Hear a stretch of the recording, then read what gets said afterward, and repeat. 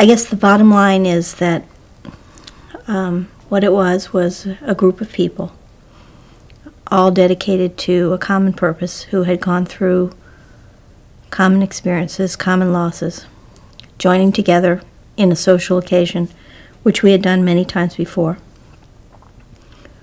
And something happened. Horrible happened. I didn't believe then, and I don't believe now that there was ever any intention to do anyone harm, that there was anything untoward happening, that Edward Kennedy made, there was any malice of forethought, or if you're using lawyers' terms, it just happened. Accidents happen.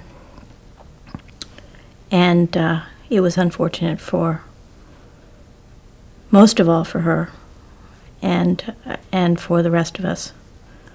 But it was an accident. And there is no hidden agenda. There is no deep secret. There is no hidden smoking situation. It just happened. And then it was over. So after 25 years, people say the Boiler Room girls were committed to secrecy. You know, that nobody has spoken about this from that group for 25 years. Why the secrecy, and why have you decided to talk now? We didn't talk about it then because we were first traumatized by the event. We had lost a friend. We were once again very vividly reminded of everyone's mortality, how fragile life is.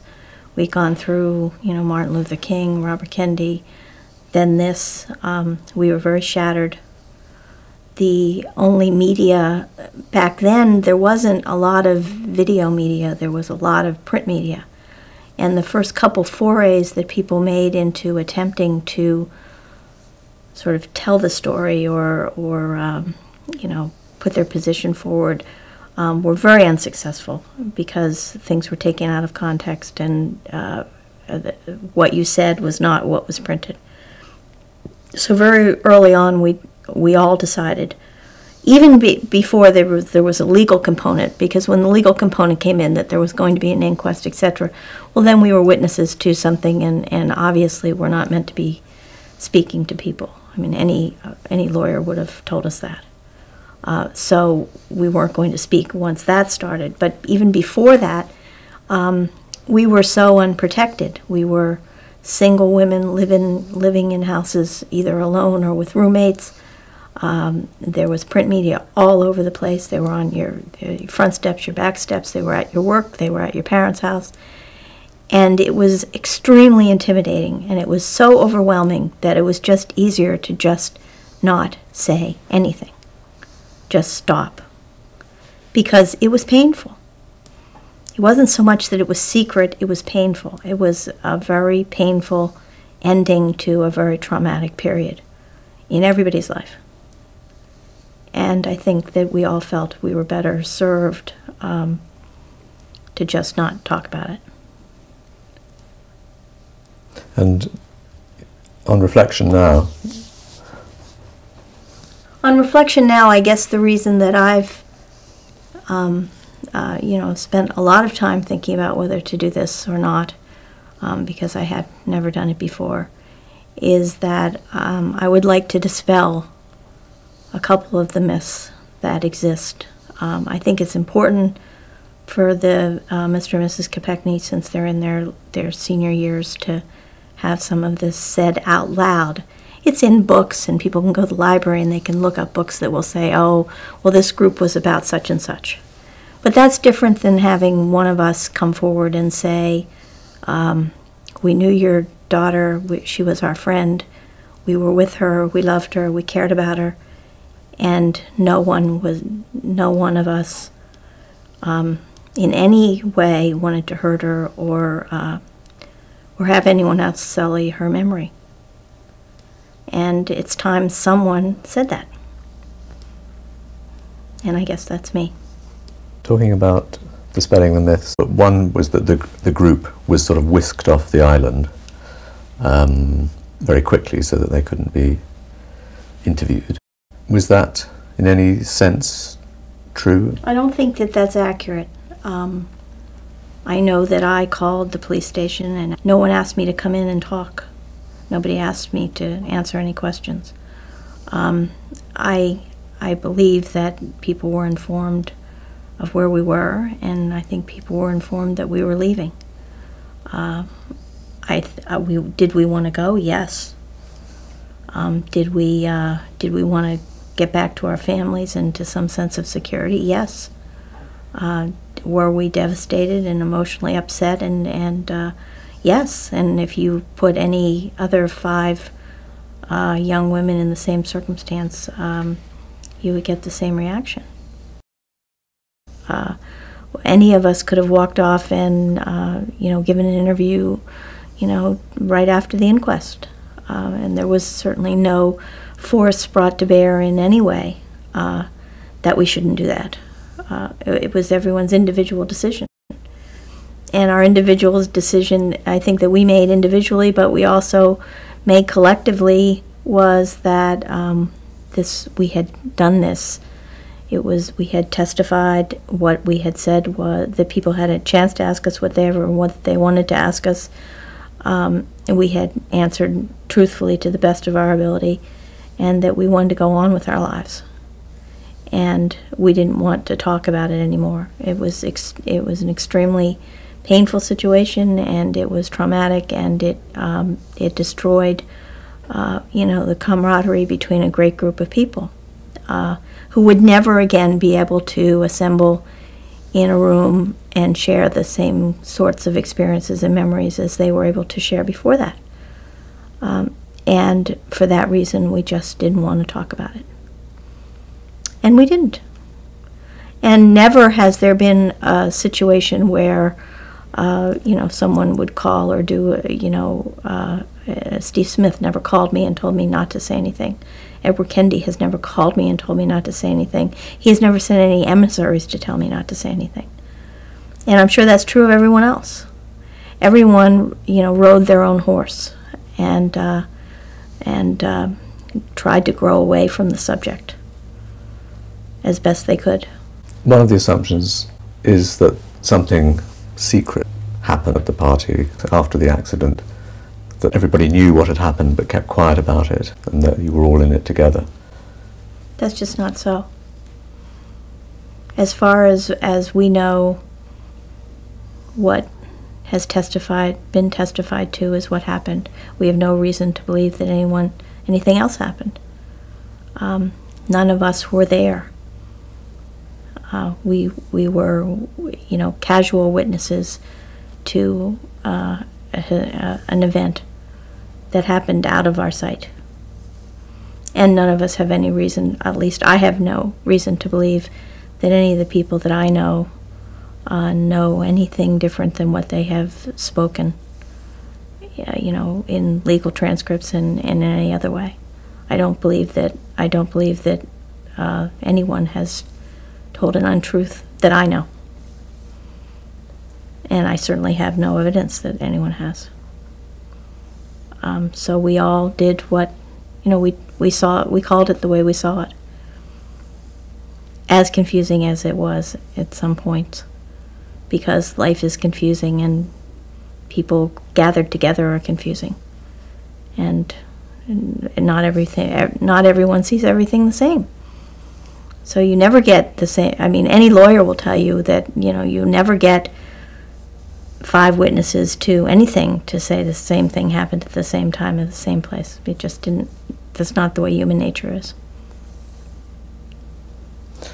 Did you yourselves puzzle after the event as to why the senator hadn't reported it earlier? I don't want to talk about that. Okay. Quite clear that the only person who really knows the facts of the case is Senator Edward Kennedy. He was the only one there at the time that the car went off the bridge. That's true.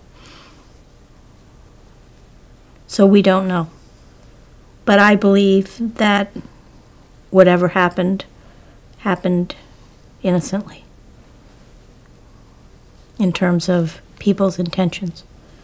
And I think to say anything else is not to understand Mary Jo and what she was about, and what we were about, and what his relationship to us was, which was the younger brother of Robert Kennedy, who, you know, cared enough about our loyalty to, you know, occasionally stop by at these events.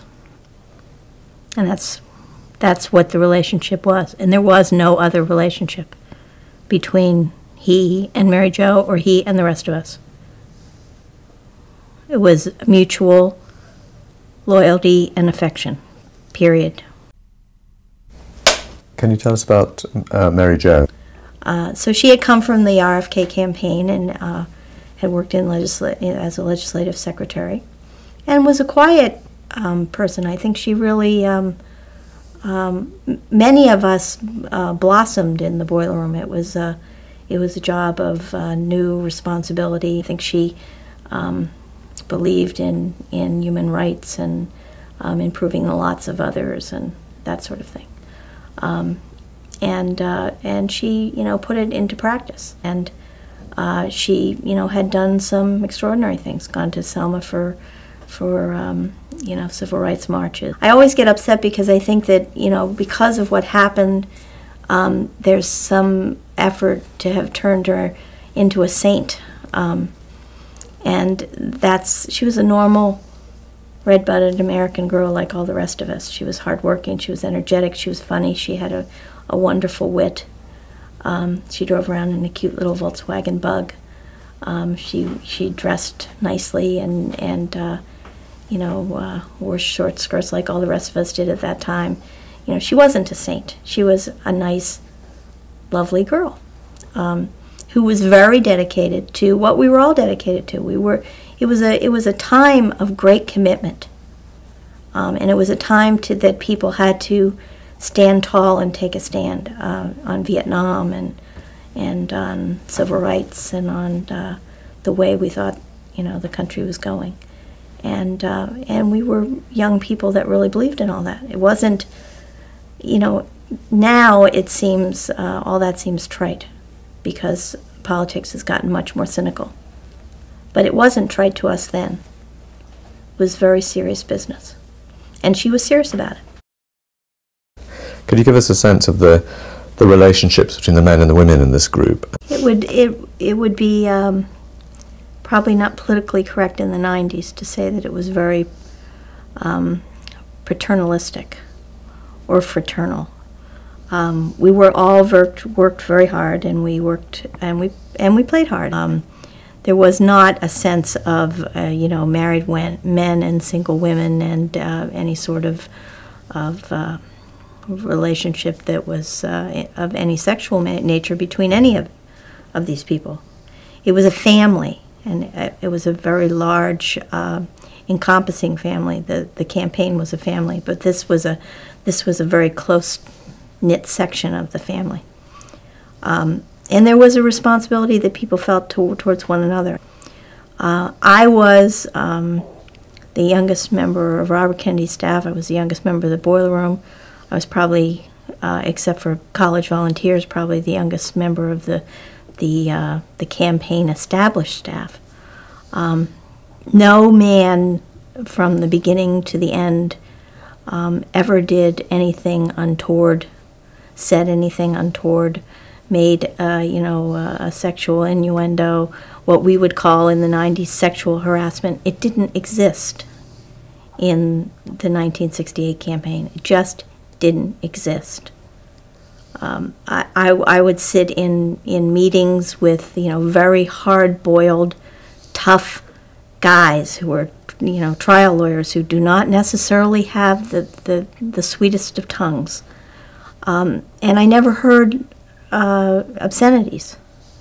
They didn't speak that way when there were women in the room. It was a different time.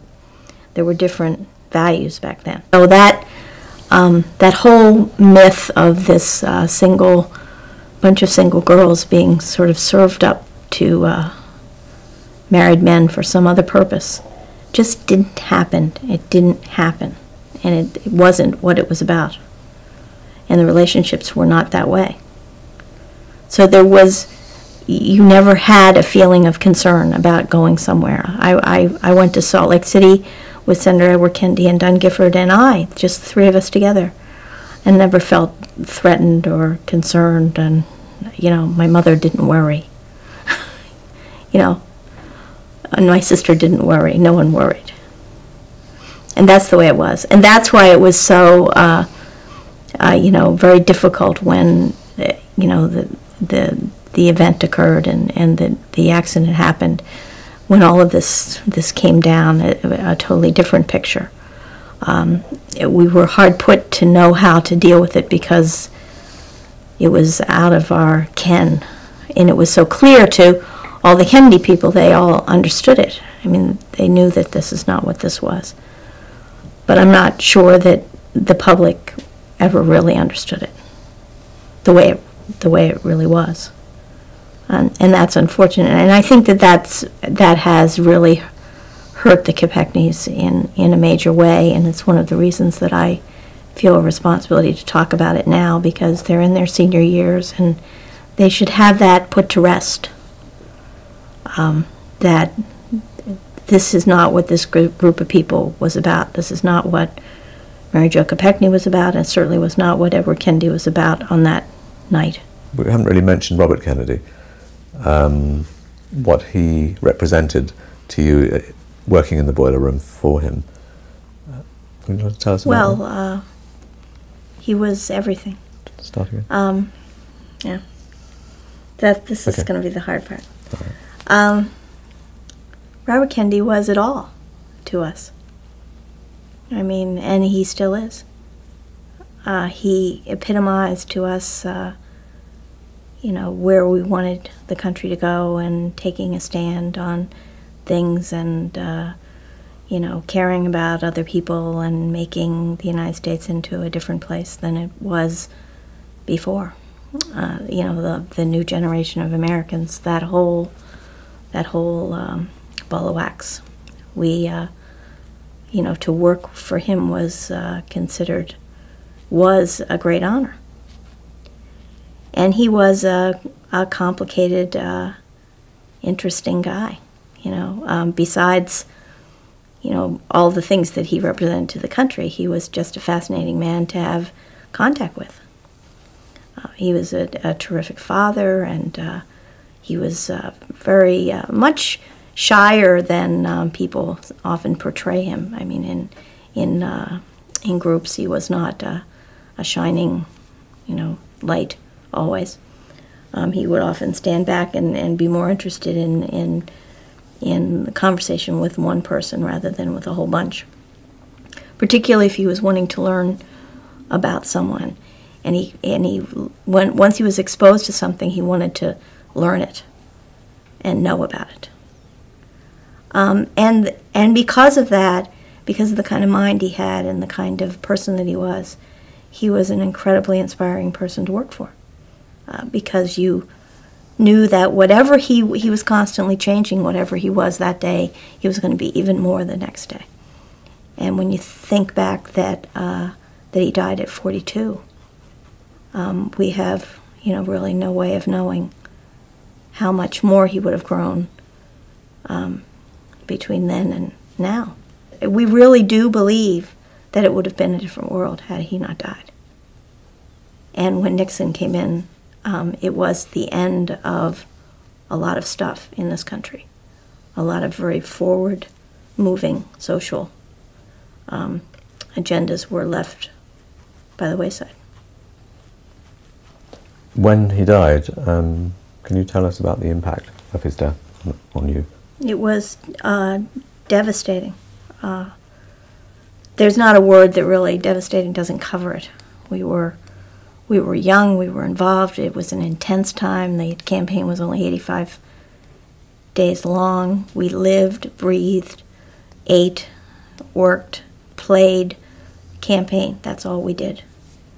And and he was the major presence in that, even though I believe that he only actually physically walked into the boiler room once, and maybe even into the National Campaign headquarters once, because he was always on the road because we were so late. There really wasn't time to kind of sit around and contemplate things. He was out winning primaries. And so when he was shot, it was the end of it all. I mean, there were people who just, not only emotionally, but just terrifically, physically devastated. You know, who had heart attacks, people who you know, almost died when he died. It was very intense. And for those of us who were very young, it was harder because we were looking at these older people who we, you know, respected and had held in such esteem, were going through it the second time.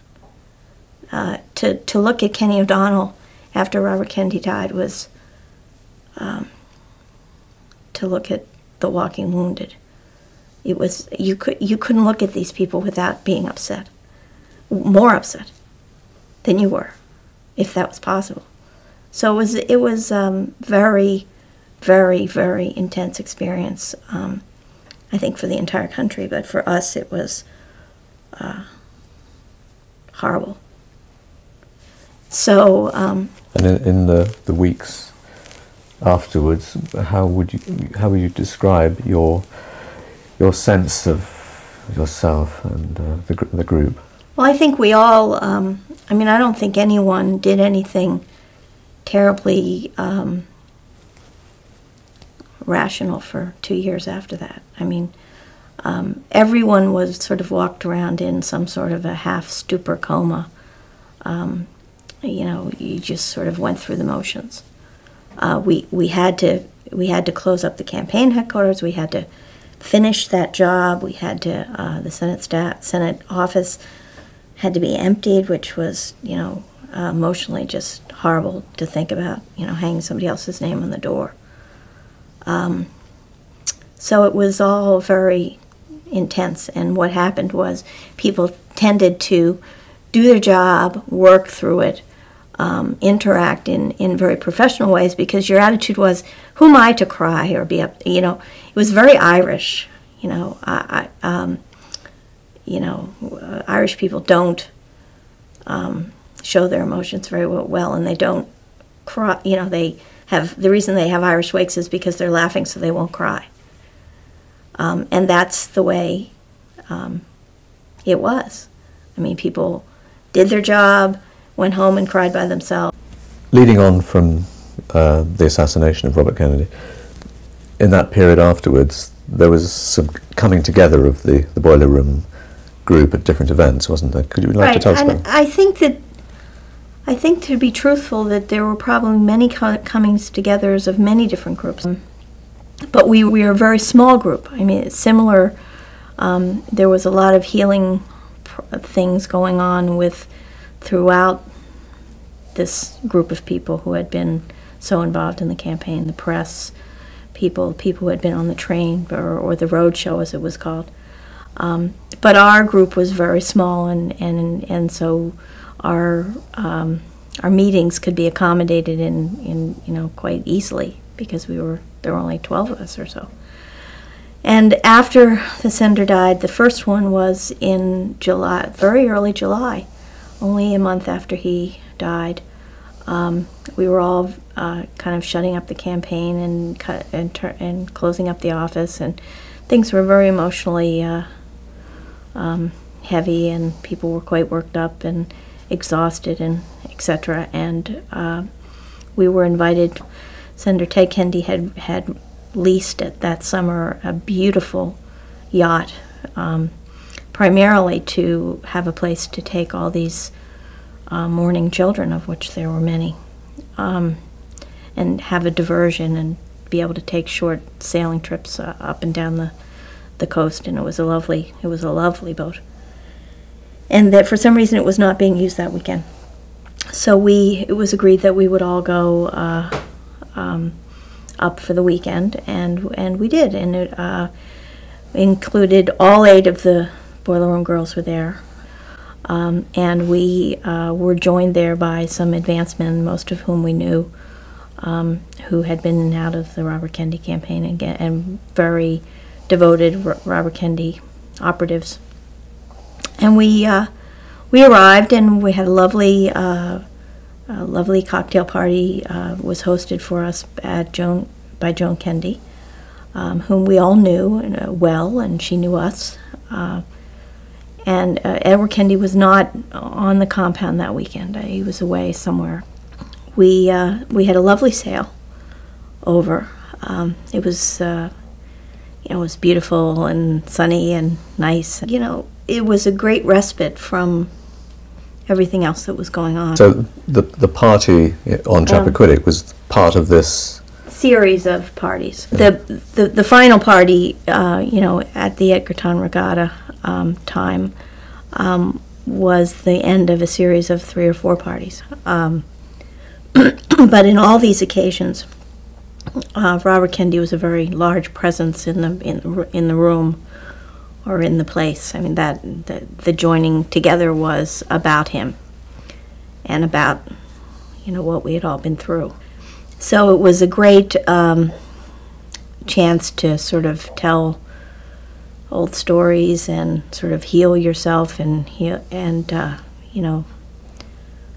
laugh and cry and do all the things that friends do in times like that.